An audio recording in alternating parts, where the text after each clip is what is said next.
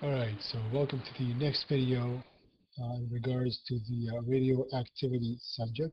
And in this video, we're going to be using lecture slides from Professor Varieb's presentation. So give credit where credit is due. And also I'm going to use a definition that I found really helpful from the minimal requirement question article from the Department of Biophysics and Cell Biology in Denver 10. So there we go. Let's get started. We're going to talk a little bit about annihilation. We should be somewhat familiar with it based on the X-ray videos that we reviewed, hopefully. We're going to briefly discuss K-capture just with regards to what they want us to know, the very basics. And we're going to talk about a very important notion of the spectrum of alpha and beta negative radiations. So let's get started. And this is a copy paste from the definition I found in the minimal requirement question article from the Department of Biophysics and the university.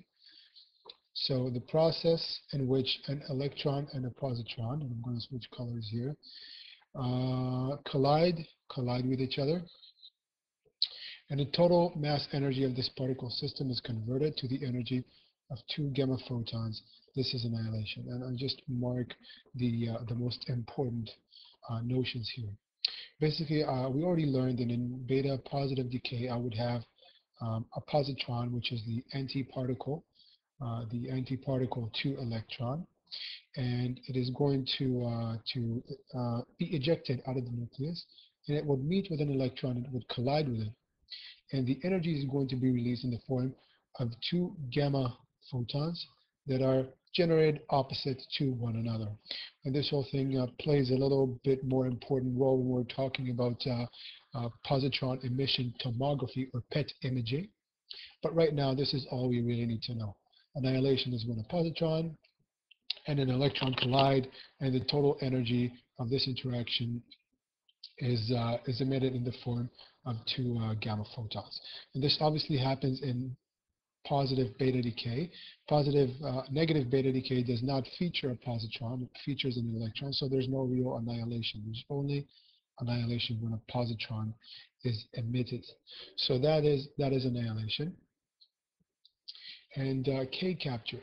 K capture pertains to the K shell electron. And we already mentioned that there could be a situation in which we have too many protons, and we have too few neutrons, and we want to kind of equilibrate and maybe decrease the amount of protons that we have by 1.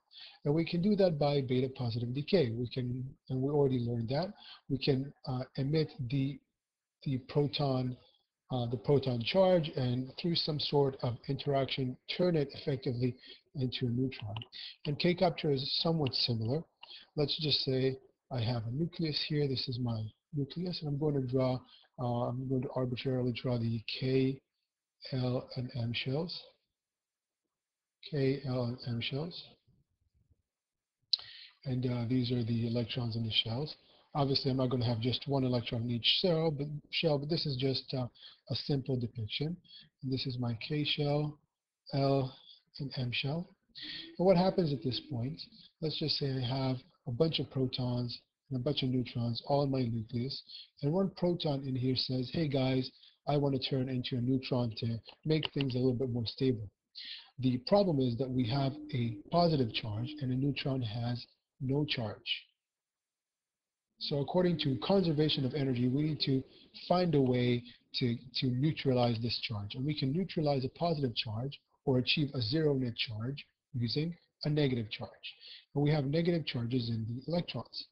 So what could occur is that this nucleus and some nuclei have the ability to capture electrons from the K shell, thus K capture, resulting in the neutralization of the charge of a proton and turning it into a neutron.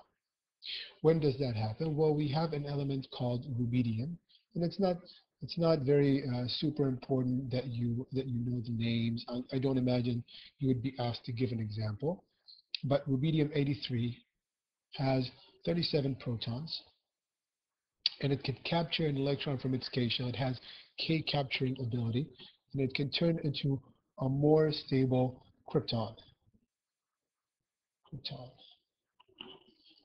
And krypton obviously has 36 protons, and it'll still have the same mass number because we didn't lose or gain the total number of protons and neutrons.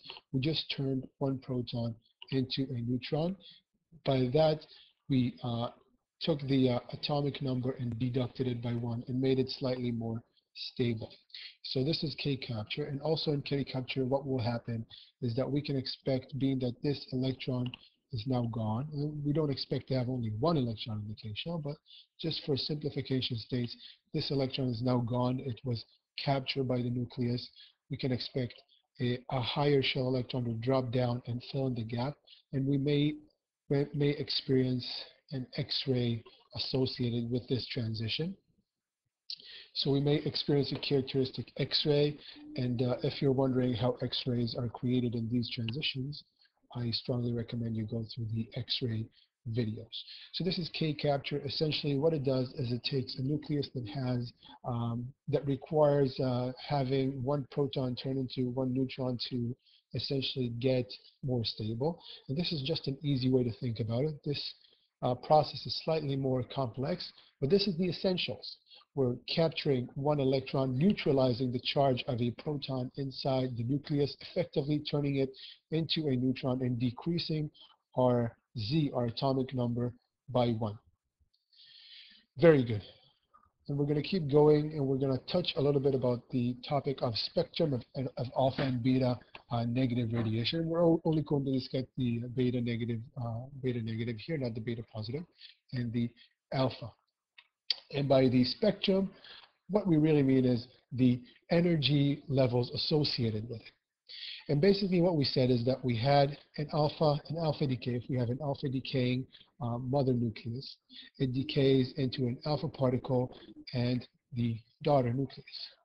So effectively, this particle is going to get a given set package of energy, because this is really the only constituent other than the daughter nucleus that is created. So when I have one nucleus that is ejecting a particle, this particle is going to get all the energy from that specific decay. And this means it is going to be a discrete package. By discrete, I mean if there's an energy X released here, the alpha particle is going to have that X amount of energy associated with it. And by discrete, what we mean really is an integer, or I wouldn't say an integer, a specific packet of energy. That means it can get a specific packet of energy. It can't really get a value between two energies. It can only get the specific value that was associated with this decay. So all you really need to know is when we're asked what is the spectrum of the alpha decay, the alpha decay has a discrete spectrum associated with it because it can only get specific packets of energy that are released from the decay. And this is going to make more sense when we're going to talk about what type of spectrum does the beta negative decay radiation have. And again, when we're going to talk about the beta negative, you'll see the difference between that and the alpha decay, and it's going to make a little bit more sense. When we have beta negative decay, what we have is the mother nucleus rendered into the daughter nucleus, and we have two constituents flying off of the nucleus. And if you're not sure about the process of beta negative decay, I strongly recommend you review that video. We're going to have a beta particle, a beta negative particle, and an electron antineutrino. And again, the electron antineutrino just has the same mass but no charge. Now, if I have, let's just say this X amount of energy was associated with the decay and the alpha particle got that X amount of energy. If I have an X amount of energy, I know that it needs to be divided by these two particles because two of them are going to be flying out. The interesting thing is that the way in which this X is going to be split up between these two particles is totally random. Let's see what we do. Let's just say this X amount of energy. We have 100% of the energy that we need to divide between these two. One way to divide it would be, let's just say the electron gets 80% of the energy and is shot off with kinetic energy that is equivalent to 80% of the energy associated with the decay, and the antineutrino gets 20. You may already know where I'm going with this. I can either separate it by giving the electron 30 and having the antineutrino shot off with 70% of the decay. Basically, what I'm saying is that the electron and the antineutrino can get anywhere between 0% and 100% of the energy associated with the decay. And when you think about it, this is an infinite spectrum of values, because between the number 1.0 and 2.0, you have infinite amount of numbers. You have infinite numbers. And when we're talking about this sort of spectrum, this would be a continuous spectrum.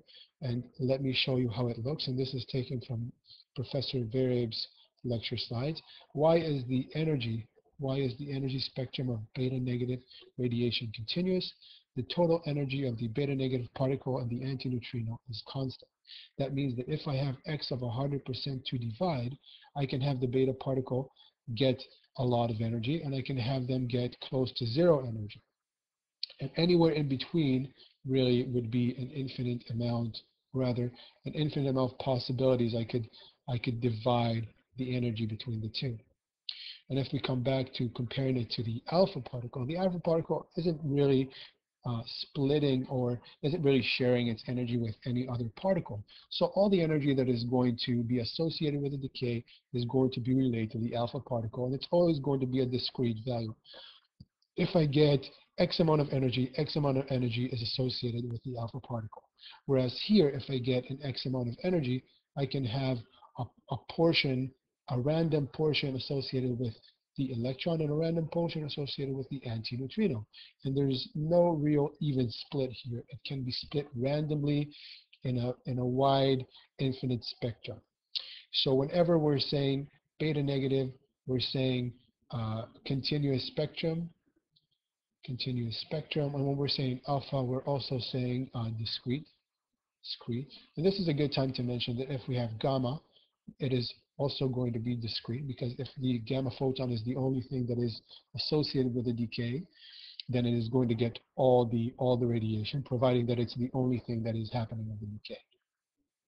And obviously beta positive is a very exotic case in which we have a positron that is going to undergo annihilation. So this is really what we're talking about when we're saying beta positive. We're speaking about positrons and annihilation.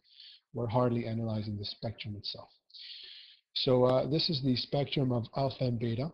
And we also discussed annihilation and K capture. Hopefully you found this helpful, and I'll see you in the next video, where we are going to discuss binding energy and half-lives. See you soon.